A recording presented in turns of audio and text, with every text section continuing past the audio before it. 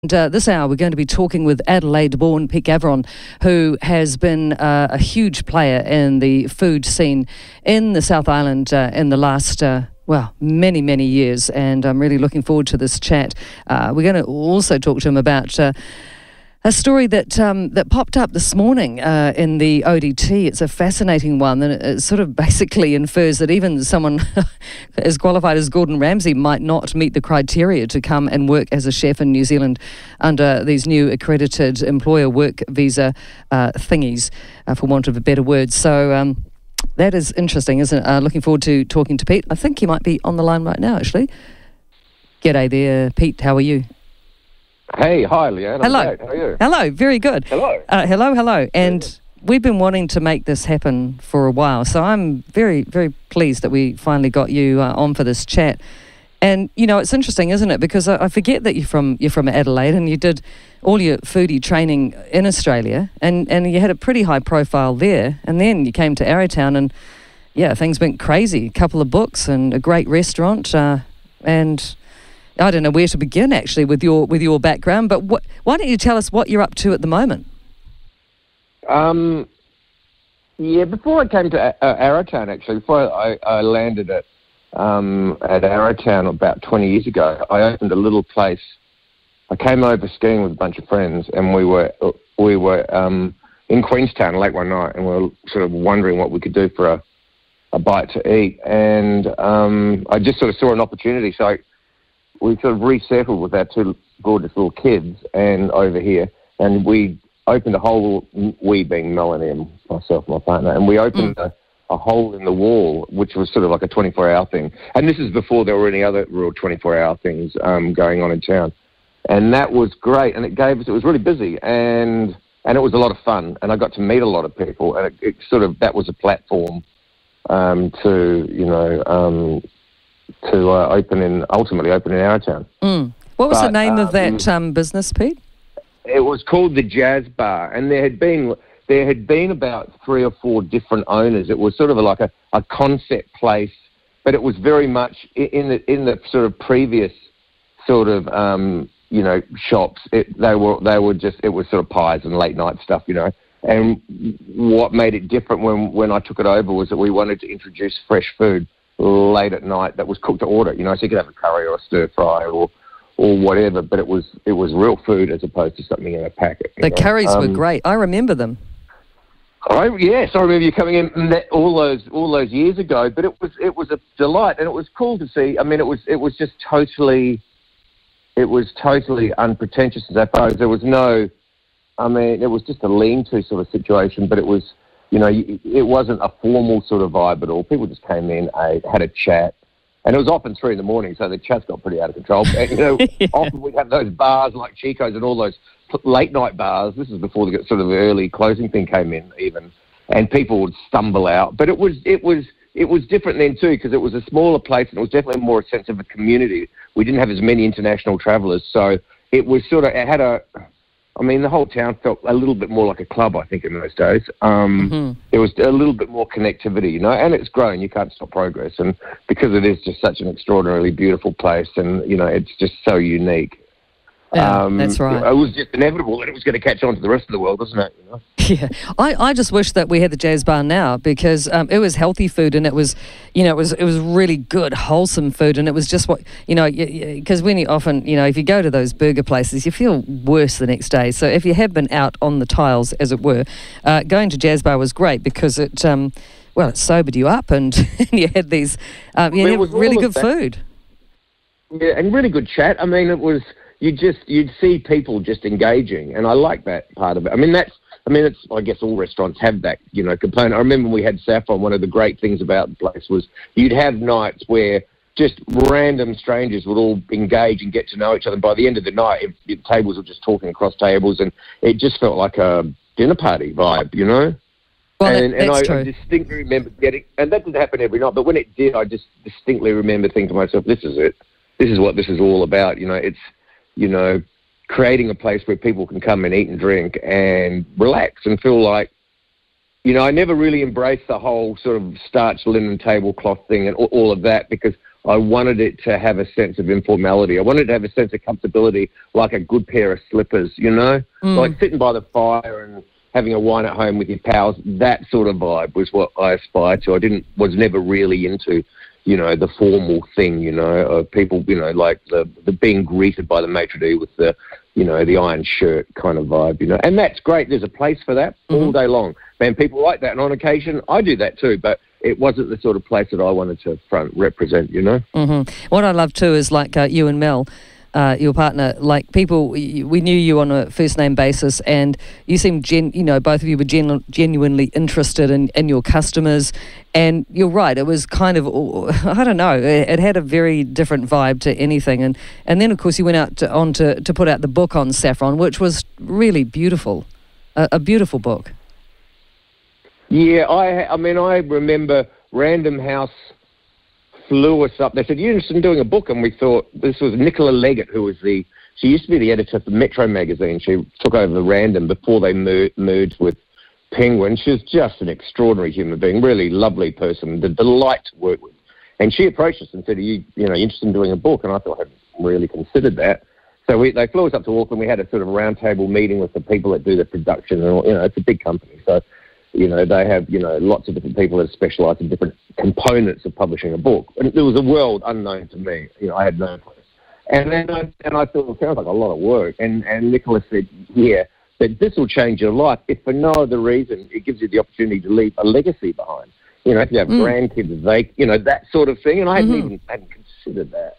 And I thought, well, you know, it was I felt an enormous sense of responsibility too to try and get it right, to you know, to showcase the region, you know, this incredible region that we worked in. And then, I mean, that was sort of close to 20 years ago, when the wine industry hadn't evolved as much as it has now, but you could see where it was going. And there's always been that relationship, that beautiful hand-glove relationship. And I saw it in Adelaide because we have great wineries there too, in the Barossa Valley, you know. But if you are on the periphery of that, you know, as being a restaurateur, then you get the opportunity, you get this sort of lovely osmosis between the guys making the wine and the guys making the food. And, you know, it definitely is a hand in glove sort of vibe. And, you know, I have so much admiration for the winemakers, because I sort of go, well, you know, as a chef, proprietor, you know, you're pretty much as good as your last meal, but you might be making 50 or 100 meals a day. You know, it's quick turnover.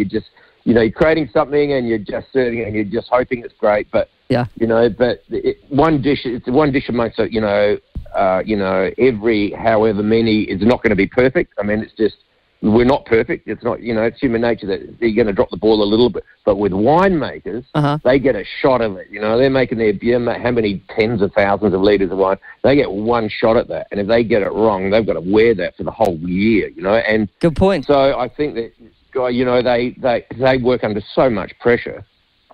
But here we are, we've got the likes of like Alan Brady, who everyone said back in the day, you're wasting your time, it's not going to happen. I mean, he was the grandfather of the industry, hey? You know, that's right. He put it all on the line and went, nah, it's going to work.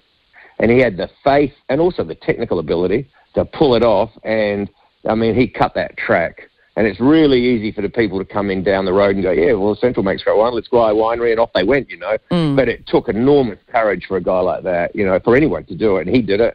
And he did it with just such great humility. And, you know, he's just that sort of the most understated, you know, like, you know, humble but incredibly gifted guy. And he basically set the industry up for everyone else that's followed. Exactly. Created the template. And, you know, would saffron have been, I mean, it was wonderful. I remember the trio of curries. What a great dish that was. I mean, my partner misses that, actually. It was very much I think it was a real boy go-to, the trio of curries, you know. How could he go wrong? I could tell the moment you and Philip walked in, I already knew. I got the pan. I knew, you know. Well-worn track. But were you about to say, would it have been flourished in the same way if it wasn't for the wine industry? Probably not, you know. That was my point, yes.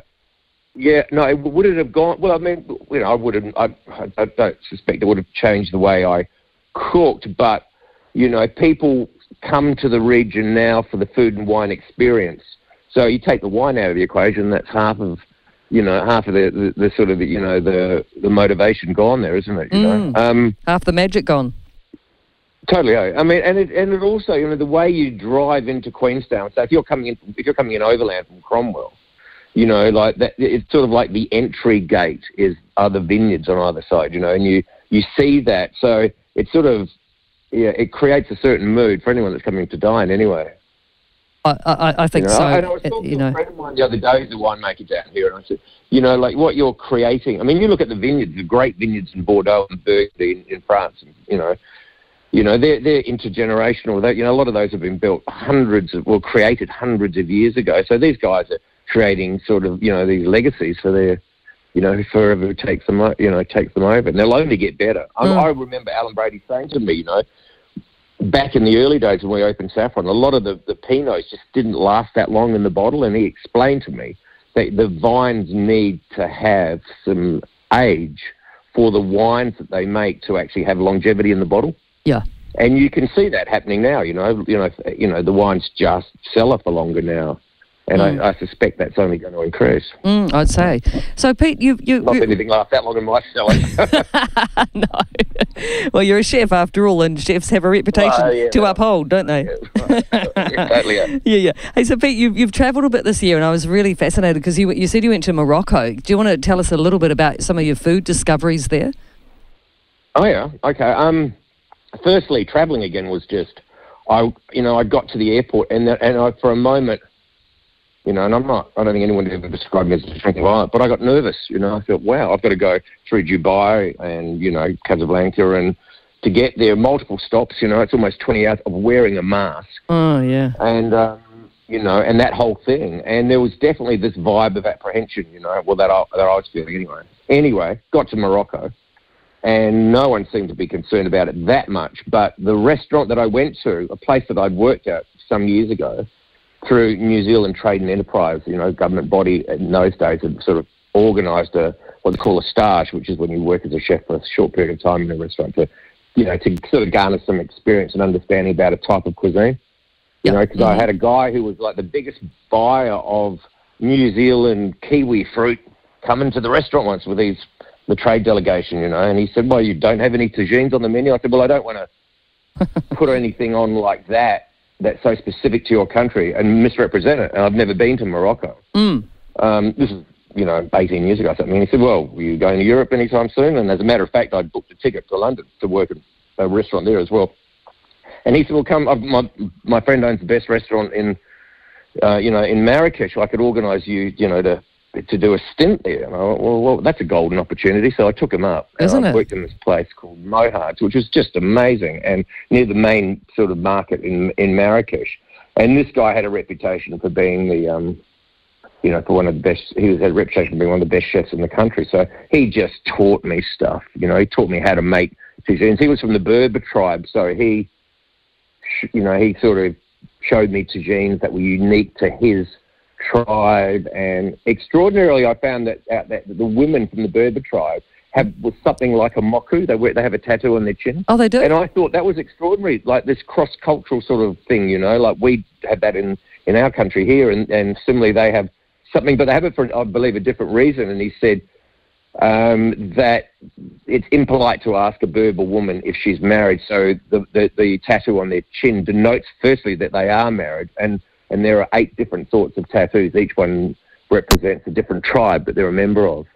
That's so you fascinating. Immediately know they're married and you know what tribe they're from. So that was extraordinary. But when I left, Mohad's mother was a potter, and she made me, and I'm looking at one right now, she made me a series of tagines, each with the different moku that represented one of the different sub-tribes.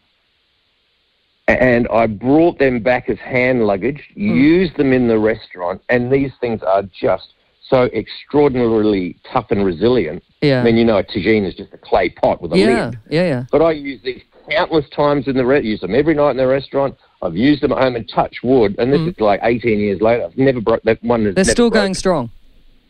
Absolutely extraordinary, isn't it? To have pottery last that long under like commercial, situation. Yeah, crazy. There's some magic in how they make their tagines in Morocco. I reckon. I love tagines. I think they're one of my favourite dishes ever. Oh, they're just superb. The thing about the spices they use, because they vary depending on the dish, but the common sort of ingredients are often cinnamon, cardamom, clove, nutmeg, and saffron, and or turmeric. But these are ingredients that are all very common in Indian-style curries. And if you look at the trade routes, you can see like the osmosis between, you know, the Indian cuisines and you know, the stuff in Africa. And they did used to, you know, like they traded a lot there. And it's interesting to see how the sort of the preferences for spice mixes sort of has travelled across the oceans like that, you know. Oh, it's great. But when you even just talking about those spices, I mean, don't they work together so amazingly well? I mean, no wonder the dishes are just divine. But the way they sort of develop, like the tagine is effectively a little oven. So, you know, that's the whole purpose of having that sort of, that you know, that lid in that shape, that you sort of, they heat it from underneath, and so the heat's trapped, and so it tenderizes things as it cooks them, because provides more heat that you would normally have in a pot. Yeah. Amazing little bit of culinary evolution, that, eh? Yeah, so amazing. So when you went to, so you worked in Morocco in the past, and then you went back this year again. Yeah, but big bummer, the guy who was the guy who was the maitre d' in the restaurant at 49 had just died of COVID. So what? Yeah, so that put a bit of a damper on that. But anyway, what was really interesting between when I thought from a cooking point of view, the difference in the cuisine, the way the cuisine had sort of evolved. Like back in the day when I first went over there, the best restaurants in Marrakesh it was all quite formal. They all had a common theme, and that's you'd walk into these restaurants and they had, like the big sort of cushions and bolsters everywhere. You had magicians. You had musicians playing traditional Moroccan instruments, and it was very old worldy. You walked in and there was, like all the waiters had fezzes on and that sort of vibe. Just killer atmosphere, right? Like just so good. The Casablanca, the bogey movie, all of that, right? But now what had happened, what I found out a couple of months ago, is that the whole vibe has changed, and what's happening now is they've gone for rooftop bars. Like a lot of those old, traditionally well-regarded restaurants have now opened up restaurant-like kind of vibe. They've opened places on the rooftops, because there's a lot of flat roofs up in Marrakesh, and they've got lots of planters and plants and these sprinkler systems that just mist out into the crowd, and they're all playing. It was extraordinary. They're playing like Arabic sort of Afro sort of housey music. Yeah. They've got DJs, and it's just extraordinary. I wish I'd taped some of it. Yeah, I'd love to see and hear that. Oh, but you get what I'm talking about. It's that sort of Afro, but house vibe music, and it's become much more casual. It's sort of like small plates. I mean, they all have a tagine on, but instead of it just being heavy with tagines, it's lots of small plates, sort of like a Arabic version of tapas. Yeah, gorgeous. Yeah, and that's the direction the cuisine's gone in. It's all young people out there now hanging out and doing that. And, it's taken a sea change, and for the better. I thought it felt great. Yeah, I totally get that. It's a nice way to eat, isn't it? That tapas style. But imagine doing that in Morocco. Oh, Pete, it must have been sensational after these last 3 years to be in such a vibrant, colourful, and cultural place.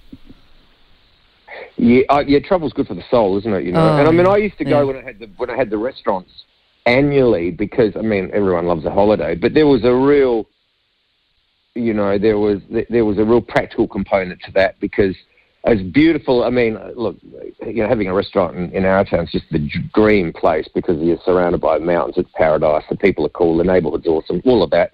No crime to speak of, all the good stuff. It's a beautiful, you get beautiful produce. Yep. You can embrace the seasonality of the place, because you've got distinctive spring, winter, summer, autumn food that's available, whether it's bluff oysters or whitebait or asparagus or wild mushrooms, all these sort of things, you can sort of lean into and really, reap the rewards of having access to seasonality, like it's, in the big cities, when you order stuff, it just arrives. Your providor comes with boxes. In a place like this, you get to the people that are growing the tomato, the people that are growing the basil, it's, all the mushrooms. Or you get to have personal relationships with the fishermen. Stuff that you can't do in the big cities, because they're just physically, like the physical constraints prohibit that. So it gives you a really unique opportunity to feel like really, that you're part of the community, the food production side of it as well, not just cooking it. And you can be specific. You can say to guys, "Look, can you grow me those red tomatoes or the the ones that ripen but stay green because I want them for a salad, whatever." And you could have that, establish that dialogue with different farmers and stuff. It's so cool. I mean, I knew the guy, that used to grow our lamb down at the Catlins, and the fishermen that used to fish off the coast of Southland, and he'd say, "Oh, greenbone wrong today," or there was one guy that just used to catch flounder for me at Blue Cliffs. So that sort of stuff was absolutely extraordinary, Yeah. But it's good to go away and to see what other people are doing and to come back and bring brush strokes of different sorts of cuisines. I worked in India once at the Taj Palace and came back and started using a lot of those flavour profiles in our food. And, equally you'd come back from France maybe and, whatever. You've got to be open to it, because I think that way you evolve as a...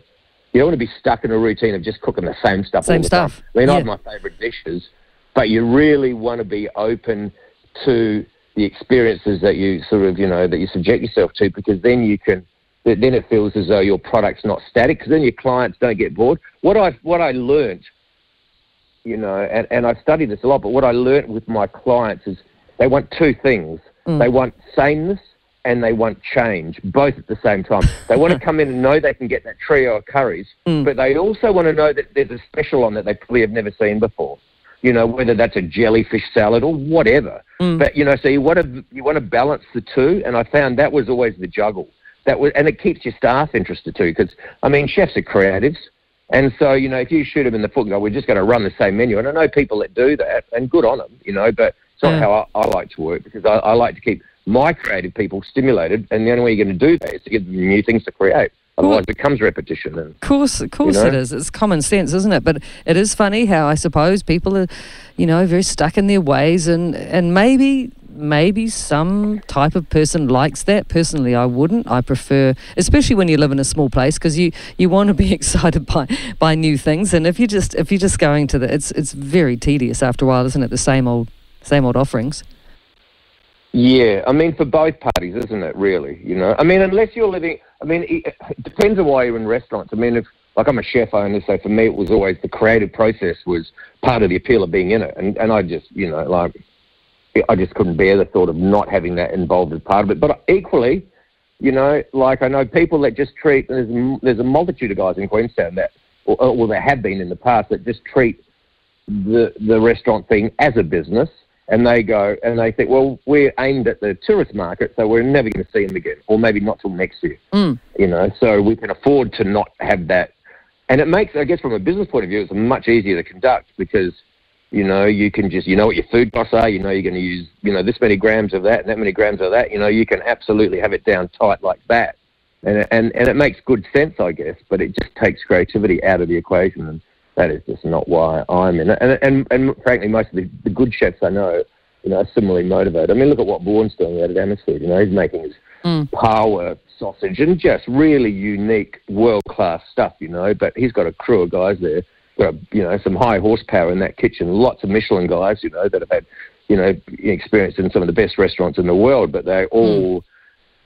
are stimulated by the creative process there. Yeah, no, very true. And let's face it, a chef is a creative 100%. I mean, every night you're in that kitchen, it's like a performance, it's like a show, and you have to dig deep sometimes to bring out the best. So it's it's an interesting life, isn't it? Hey, we've got to talk about Glenorchy, because, and just in case you've just tuned in, by the way, we're talking with Pete Gawron, renowned chef who's got a new project. Well, he's been there a wee while at the Headwaters Lodge. Just tell us about that, Pete.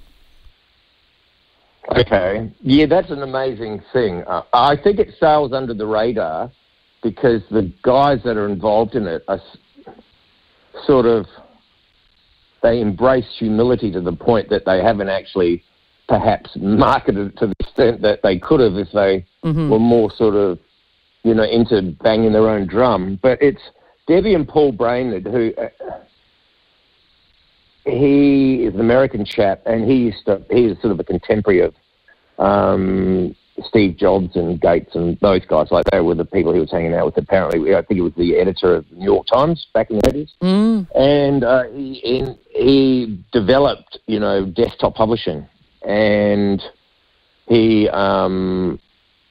created Adobe, the company. Yeah, incredible. And sold for a vast fortune, and then has spent, as far as I can gather, the rest of his life being involved in philanthropic projects.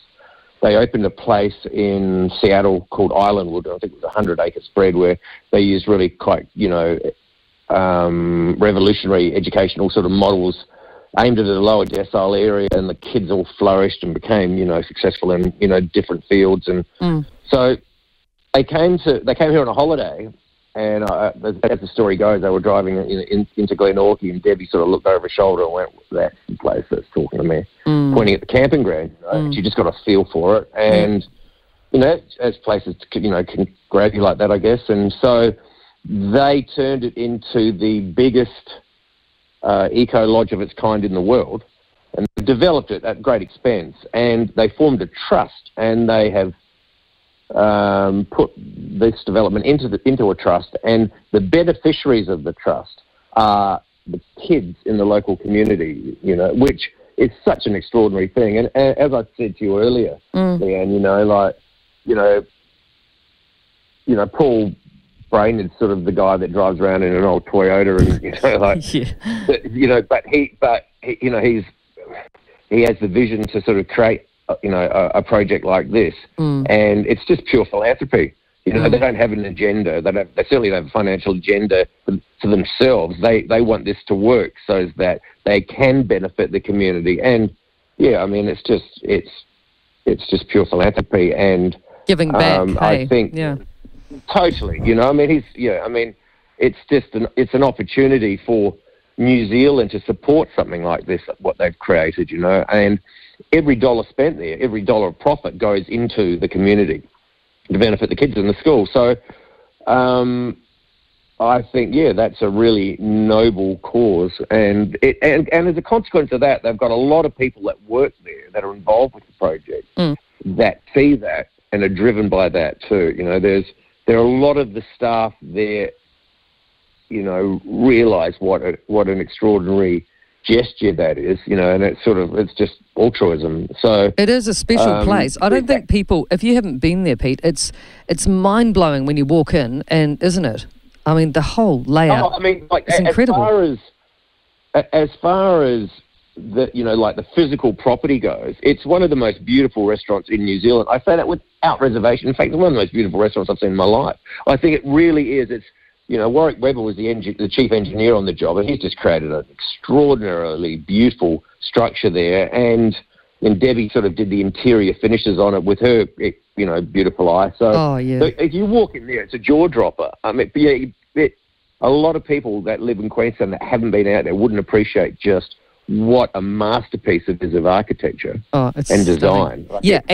Of course the fact that it's the most sustainable complex, I think, in the Southern Hemisphere, if not the world, in terms of all of the special features, because no money was spared to make it that way and to make it green, and it so works, hey?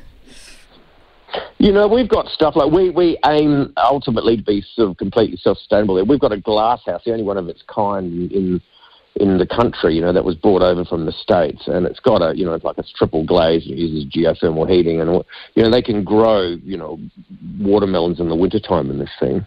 So we've got lots of these raised garden beds out there. We sort of dipped our toes into it last year, but this summer we'll be in a situation where at least for most of the summer we'll be able to be self-sufficient as far as sort of the vegetables and greens go. Yeah, really cool. And that's no mean feat in that part of the world. Oh no, but it's interesting, hey, because you've got Araha not far down the road, the brilliant, I guess you call it a detox health retreat, and their food, same deal. They're growing stuff there, and it's just wonderful. So we've got to talk about the Headwaters Lodge, because you've been doing, putting on events where you create this incredible meal, and there's packages been available to dine and stay. Will you be doing that again this summer? Yeah. We sort of reopen in a couple of weeks, and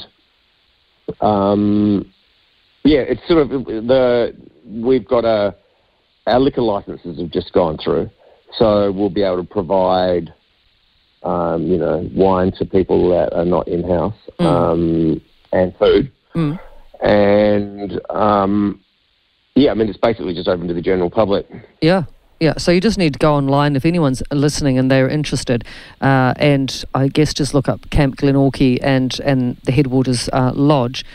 And, what did we do? You had a special screening last year of a movie and a dinner created by Pete, and it was and we stayed overnight. It was one of the loveliest things to do, and just a very special kind of, 24 hours away. And you felt like, the thing about this particular place, Pete, isn't it, is you feel like you are, I don't know, you could be anywhere, far away from Queenstown. It's a retreat, isn't it? It feels like, it's time out, from a busy schedule for anyone that needs a bit of, as you said, you could be anywhere overseas, but you're in GY. In GY, and, beautiful GY.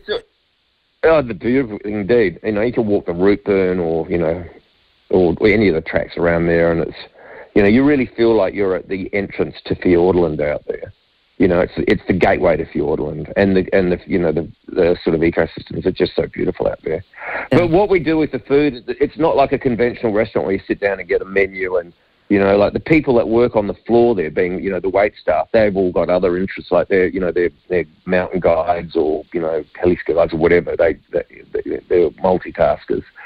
But the vibe is, once again, I sort of go back to that thing of it feeling like a dinner party, like it's shared plates. People come in and, and they get what we're cooking for dinner that night, which is what's in season, whether it's fish that's just been locally caught or, a lot of, as much as I can, I lean into organics, and people, and there's always a vegan option for dinner, but largely it's come in, make yourselves at home, and basically join the party. Yeah. So it's the whole thing's quite interactive. It's informal, but the setting's divine, isn't it? Yeah, it's, there's extraordinary artwork, and even the floors have got these stones inlaid into them that are representative of the different rivers, the Dart and the Greenstone and all of that. It's sort of, it's like a huge sculpture. And there are great sculptures by Dan Kelly outside. There are sort of sculptures that sort of are activated when it rains, and there's an outside sort of barbecue area, and the thing about it is it's just not one dining room. There's a place that can be used for conferences that seats 100 people, that's got this super high-tech sort of audio, screen thing set up. Yeah. But there are several different dining rooms that, that have got sort of different moods to them. There's one that's very sunny. There's an outside sort of barbecue area with a couple of different sort of hot plates that are all activated powered by the solar farm that they've got out there. It is. It's really quite an extraordinary thing. It is extraordinary, and it is something for everyone. And you could dance in that room. The room you mentioned. You could, if you had a small group, and say you'd been having a dinner, and I don't know, you could have. There's scope for so much there for I suppose musicians. Outside perhaps on a summer's evening. It's.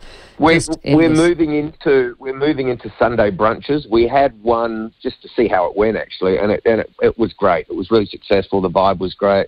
We intend to sort of continue that into summer. I'll keep you posted on that, but we'll have live music. That's part of the thing, and good. And it'll be a great way to spend a Sunday afternoon if you're based in Queensland, just to sort of shimmy out there, drive up there. Because it's a stunning. The other thing is it's a stunning drive. I was talking to Mr. Hubbard, from the Hubbard Cereals, who's got a house out that way, and he was saying, I've ridden my bike all around the world. He does that. Dick Hubbard loves riding his bike. He's ridden across South America and across the States and through Russia and China. He's just done all of these incredible long journeys on his big BMW. Yeah. And he was saying, he said, I've travelled the world on my bike, but that road between Queenstown and Glenorchy is the best short ride in the world, I reckon. Yeah. And I thought, that's a good call coming from you, because that's what you do. He's well-travelled. Totally. I don't know anyone. No, show me someone else that's ridden their bike across more countries, more continents than Dick Hubbard. When you say a bike, you mean a motorbike, don't you? BMW. Yeah. He's not on a bicycle. So he's halfway through the Amazon now if he was doing that. No, so he's got the big BMW sort of, one of those bikes that does both off-road, on-road, but like fantastic. a 900cc. One of those things. All powered by Berry, Berry Nice. Yeah, there you go. We used to love that. Over the years. Honestly, the yogurt, the yogurt raisins, and also used to write silly stuff on the packets of the cereal, which was actually quite fun. No, he's a legendary chap, and he deserves his success, and he's done well. So didn't he revolutionise the cereal industry in New Zealand? It was he came along and it was like bench, gold standard for cereal was Dick Hubbard's cereal when it came out. But my daughter always used to take those yogurt covered things out of the packet when she was little. Oh, she didn't like those? It used to infuriate. No, she ate them. Yeah, we used to. Which used to infuriate because everyone else in the family loved it too. Day one, open, gone. All of the little yogurt cups. I think we might have been guilty of that too when we were kids, but everyone remembered it, And so, okay, so that's the Headwaters, which is just a lovely project, and, particularly now as the weather warms up and everything. But, we've been talking a lot. Let's get to the serious issue now, Pete, even though we've had lots of fun in the chat. But, we all know Queensland's in a hospo crisis and there's no one to cook lots of things, and many restaurants struggling. So what did you think about that story about the new accredited employer work visa? In the regions today, that's a sticky one, isn't it? I know a lot of people in the industry now. I've been in it 45 years, and it's not just New Zealand, frankly. I think when I was in London after I left Morocco, people were talking about the same thing. It's as though COVID caused this sort of precipitation of people leaving the industry, and maybe I don't know what it is, but people are saying it in London, they're saying it in Australia as well. But certainly we're stuck here, and our draw card is that we can attract people to come here and do that sort of work because there's other things to do, like, come to New Zealand and be a chef. You can also go skiing, and that was always that big draw card. We would always get people over here in the winter months, and it just seems as though the bar has been raised to a point now where it's inaccessible. And there was one thing I just thought was extraordinary today, and I read this. This is care of the ODT, so I have to, work on the premise that they did their research correctly here. But what they said was they had there was one Queenstown employer who had a chap that had come over wanting a job. He had a decade of industry experience, including 3 years at culinary school. He'd worked internationally. After graduating at his culinary school, he started in the industry as a cook. He'd taken on 3 positions as a commis chef, that's like a junior chef, then a demi chef de partie, which means someone who's just about to rock, on the take verge. over their own little section in the kitchen, And since then, since 1920, had been a chef de partie at 2 different highly regarded overseas hotels. So that's 10 years experience, and he'd gotten knocked back for his application as a chef because he didn't have they said the equivalent of cookery level number 4, which is really just a year's course in New Zealand anyway. So I just see there's a real disconnect between what the industry needs and what the government's giving them at the moment, and whether the government has got an agenda of its own and wants to reset, the tourist industry over here, I don't know. But that's what's going to happen if they don't loosen things up. People need staff, and I know, I don't want to name anyone in particular, but I know some big operators out here who have got hundreds of staff who are saying that they have to close. Then this is after a 2-year drought as a result of COVID. People have had to close their restaurants. Finally, they have an opportunity to inject some capital back into their business, and they have to close 2 days a week because they don't have the staff to effectively run their businesses. So, that's a big problem, and I think the government should be here front and centre addressing that. There should be more dialogue with people. They should be coming down here and speaking to people that own restaurants and hotels and ask them direct. I don't think there's been enough dialogue, and certainly there certainly hasn't been enough clarity about what the real needs are for people in the hospitality. My heart goes out to them. I mean, they have gone 2 years post-COVID, well, during COVID, and not being able to trade because, for good reason, I believe too.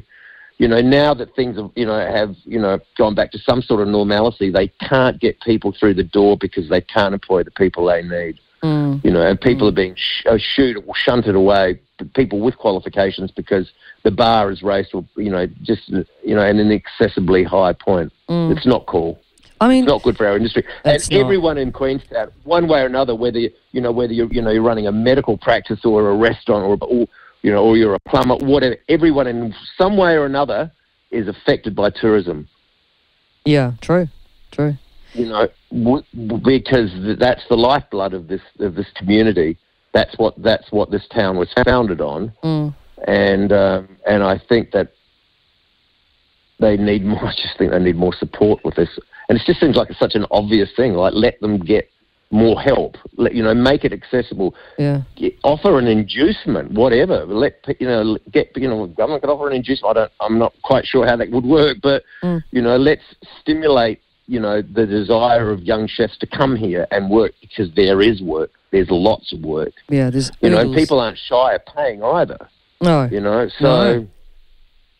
It's interesting because we had the Lone Stars Dave Gardner on earlier in the week, Pete, and he was and he was great, but he said honestly he's having to borrow chefs and things like that, and he said it's heartbreaking and it's kind of hour by hour, and he said the same thing about getting some government representative to perhaps stand in their shoes for a night or two. Who's down here? Like who's actually seeing this firsthand? They don't. It feels like no one really cares. So no one's gone into a restaurant and been there for a couple of nights and seen tourists come in and they're begging to have dinner somewhere because no one is open or they just haven't got the staff to cater for them or blah blah blah, whatever. It's actually really hard to book a restaurant now anywhere in Queenstown because they're all shut. Try get a table on a Monday night. Everyone's shut. But even weekends now as well. That's a really interesting point, Leanne. I mean, you've got it just feels as though there's this massive disconnect between, government policy and the guys on the ground. And as you said, come and watch this, actually experience it firsthand, because otherwise it's just all theoretical and you can just go off on tangents. But it's just, there's such a disconnect from between the real world and what's happening here. So what's the future? What do we got to? What's going to happen to our hospo? What's going to happen to these restaurants? Will they just end up closing? Okay, I saw someone contacted me yesterday and said, there's a restaurant in Cromwell, 5 years left on the lease, fully equipped. Kitchen is 30 square metres and a fully equipped kitchen, $25,000 for the business. Hey, wow! And I thought, that's what's going to happen. I mean, that's a giveaway. That's someone just going, just take this off my hands. That's basically a free restaurant, Mm-hmm. And I thought, well, that's a good opportunity for someone, I suspect. But but tragic for the person that's in the situation for that, to be forced to do that, whether it's through their own burnout or, and that's the thing I see people, there's a bit of a sense of despair amongst some hospital people because they're wondering exactly what you just asked, where does this go? Do we get, what happens next year, I mean, and the thing is, people always aspire to serve, to do the best they could in this industry, in this town. And if you keep removing the moving parts from it, if you take the people, the staff out of the equation, well, then that trickles down to the client's experience too. People don't have to come here. No. They work under the assumption that they're going to get something, enjoyable. And, I mean, Well, it's a big question. Well, a part of the whole thing, particularly, imagine you're perhaps an Australian family and you're here right now, you're having a brilliant ski holiday and you've got quite young kids, so you kind of want a family vibe. So I suppose, you might want to go to the Cow for some pasta or whatever, or the Lone Star or something like that,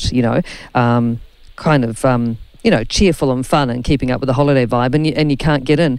And so, and the next night you're having the same issues again, and the next night, because you do eat out a lot when you go away. It's it's depressing, and it's not great, not good for the town, and not good for what people's perspective of what we can offer. Yeah, Yeah, I mean, yeah, we have an obligation to, and it was all going so well too. There was just, Yes. it was getting so much traction. Getting back to the family from Australia, that's one thing about Glenorchy I'd like to add too, is that they're totally kid friendly and dog friendly. Like they have, you can bring your pets. That's true. Kind of cool. That's a big plus for me. Yeah, same. Yeah, that's a great thing. And this is the thing, Pete. I think, just scratch the surface, perhaps stay in different areas. You don't have to stay right in the heart of Queenstown. There's plenty available, but you're right. And I don't want to end the interview. We're coming close to news, and I want to end it on a great note because it's been such a good chat. And I think the camp GY experience is like nothing else. And also the other thing is it's super warm. The rooms are incredibly inviting, and you're never cold. Just because it's sustainable. That's the other thing. Geothermal warm. I mean, heating. It's just. Like the technology is extraordinary. There's nothing quite. I think it really is the biggest eco lodge of its kind in the world that is carbon zero. So they've got this huge solar farm. They put power back into the grid on occasion. It's amazing, isn't it? Really sort of. And the other option, I mean, if you want to commute, is you could hire a boat if there's a group. You can hire one of the the Wayfarer group boats and get taken up to the pier at GY and then get shuttled down into. There's all sorts of corporate options there for people that if they want to do a big group, they can book out the place and you get a beautiful hot breakfast spread and then there's so many different options. But the boat idea, a wonderful idea actually. It's an amazing trip, doing that from Queenstown to GY and back. Really cool. Let's use our lake. Hey, you know what? We've talked up the whole hour. Crazy. Have we? Yeah, okay. And hasn't it been wonderful? Yeah, will you come back again sometime, Pete? Sure, why not? Hey, good, look, lovely good to chat. Always a pleasure to hear your voice. It was brilliant. Right. Look forward to seeing you soon. Ciao, bye. Pete Gawron on South Beat. What a great chat that was.